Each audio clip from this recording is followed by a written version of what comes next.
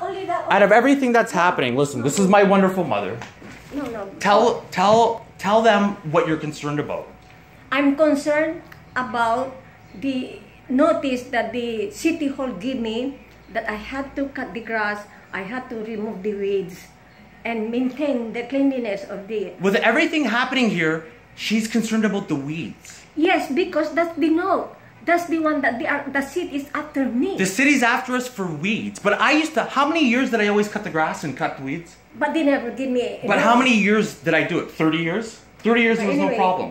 No, but how many years? Oh, yeah, 35 years. So for 35 years, it was no problem. Yeah. Now, all of a sudden, everything that's happening here, everything you see that's happening, what are they worried about?